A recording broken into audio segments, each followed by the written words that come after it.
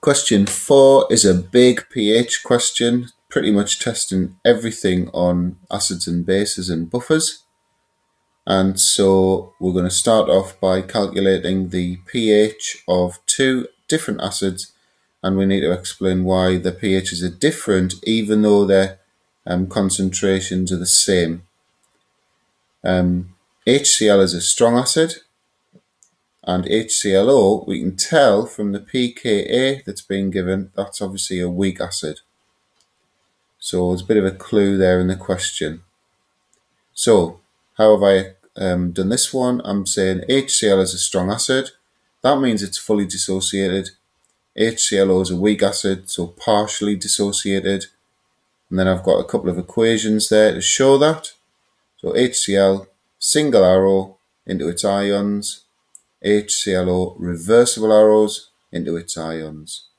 So even though the concentration of the acids are the same, the H plus concentrations will be different. The H plus in HCl will be higher than the H plus concentration in HClO. And there's the calculations. So the HCl one, straightforward, strong acid pH. So that's just minus log the H plus concentration. So we know that. So therefore we know that. So minus log 0.14. Into two decimal places we get 0.85. HClO is a bit different. We were given the pKa. So you can see I've calculated Ka there. That's 10 to the minus pKa. So it comes out at 3.7 times 10 to the minus 8. To calculate the H plus concentration of a weak acid, it's the square root of Ka times the concentration of the acid. So we know both of those terms now. So we get an H plus concentration of 7.2 times 10 to the minus 5, which gives us a pH of 4.14. The two equations, so you can see I've written up in very simple terms, acid plus metal gives salt and hydrogen. And so the full equation would be this one here. This salt is made from aluminium 3 plus ions. These have 1 minus charges, so we need 3 of those. And it so balances like that. The ionic equation, I'll just explain the solution for that one. We've got to turn things into ions if we can. Well, aluminium, the metal, can't do that into ions. The acid we can, so we've got 3 ethanoate ions and 3 H plus ions. The salt we can, you can see the ions there. Hydrogen we can't, and then we just cancel out like terms, and we're left with that. pH of a strong base now, so the sodium hydroxide will fully dissociate into its ions. That means the concentration of hydroxide, sodium hydroxide, will be the same as the concentration of hydroxide ions. We're going to bring Kw in. You can use the POH method, but I prefer this one. So Kw equals the concentration of the H plus ion multiplied by the concentration of hydroxide ions. Rearrange for H plus so we can minus log the answer. So that's 1 times 10 to the minus 14 Kw divided by the OH minus concentration at 0.4. So we get an H plus concentration of that. Minus log 13.6. So we've got to talk about how buffers based on methanoic acid work. So explain what is meant by the term buffer, so that'll be your definition, and describe how buffers based on methanoic acid act as a buffer. So because they've specified a particular chemical, we must talk about this in our answer. And when I marked questions on this from my students, they just gave me just generic buffer solutions answer. So it must be directly linked to methanoic acid. So how do buffers work? Or what is a buffer, sorry? Buffer solutions, they minimize changes in pH or small changes in pH when small amounts of acid or base are added.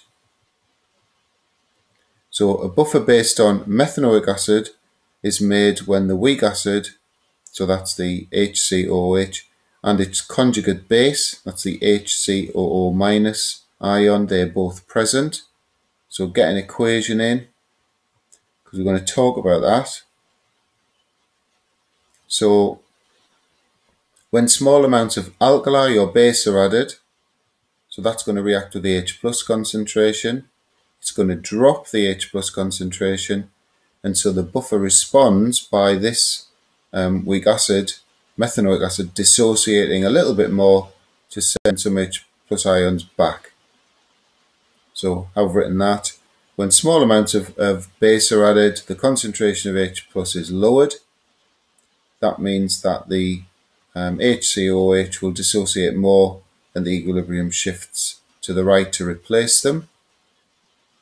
And the opposite of that, when small amounts of acid are added, that's going to increase the H plus concentration.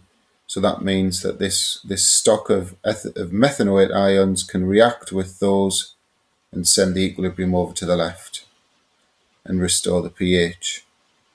Small amounts of acid are added, the concentration of H plus increases, they react with the HCO minus ion and shift the equilibrium to the left. And then the final part of this question is a calculation.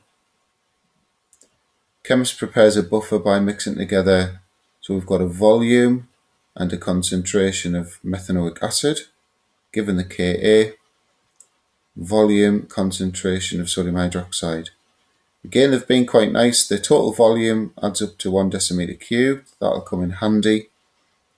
Explain why a buffer is formed when these two solutions are mixed. Calculate the pH of the buffer to 2 decimal places. Okay, so there's the equation, the reaction that's taking place. So you can see here I've calculated the moles of these two chemicals, and you can see that the moles of acid exceed the moles of sodium hydroxide. So the weak acid is only partially neutralized. So all of these moles of alkali will go, but there'll be some of this left, which means that at the end of the reaction, you're going to have some of this left and you're going to have some of this, and therefore you've got the ingredients for your buffer. So there's my treatment of those numbers. So we've got 0.64, 0.4, 0.0. This is a bit like the ice method. So these are the initial moles. After the reaction, you'll have 0.24 of that left. We'll have got none of that, but we've got 0.4 of this and 0.4 of that. That's not relevant. So we're going to base our H plus calculation or our pH calculation on these values. Remember, the volume's 1, so these moles here are effectively the concentrations. So the H plus of a buffer is, I've got this silly way of remembering, acid over salt. If you've seen the video, you'll know what I'm talking about there. So Ka times the acid concentration over the salt concentration. So we've got all these numbers now, we just stick them into this expression and we get an H plus concentration of that. We minus log that and we get to 2 decimal places. The buffer pH is 3.99.